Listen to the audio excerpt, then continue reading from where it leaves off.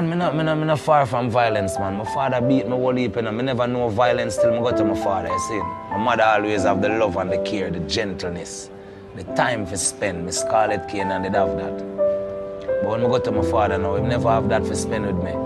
So if I know it's everything people tell him take it and beat me, do me a whole heap of things. He's an ex-soldier, so I get a whole lot of that anger there and frustration out of me, understand? Worst memory. When my father tie me up and beat me and soak me in salt and pepper, you know? My worst memory that. Up until today they grieve me, hear that? Yeah, but I just know say I'm an old man still, I see it.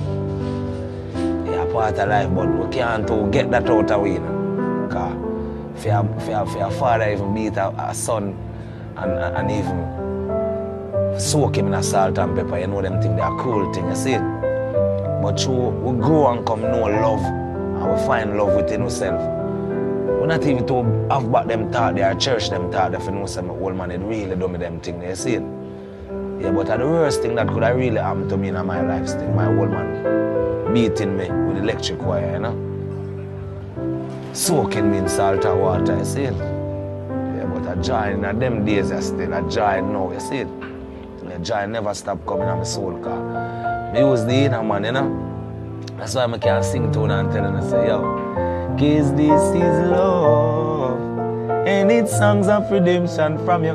Redeem yourself, there is no condemnation, and it's love, and it heals my frustration. Sons of this nation sing these songs of redemption, and it's love. With songs of redemption from you.